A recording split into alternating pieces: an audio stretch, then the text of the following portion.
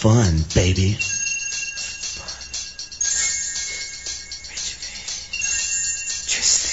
So this week's task is lines, and we're going to be doing abstract work this week. So the idea is that you're going to be cropping into an image to create something that's just got lines, vertical and horizontal. So the idea is that instead of seeing a whole picture like this door, we crop in, so all we're seeing is a more abstract view of it. So there's no context as to what the image is, but we're cropped in, so all we're seeing is lines.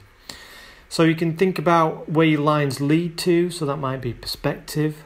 Be creative about using colour, so you could use the monochrome. And shadows as well, so light is really important in this as well, because that can help to add a bit of depth to those images. So this task should encourage you to think more outside the box, really. So we're not looking at objects and landscape.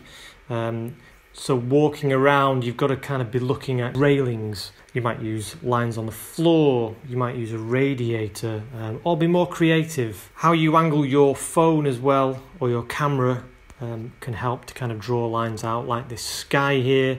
So this was laying on the floor looking up. So again, to kind of think about where your lines and your angles run. Remember to share, comment, upload to Flickr, and I'm going to do a review for last week's as well. So I look forward to seeing your lines. Don't forget about your lines. Freeze!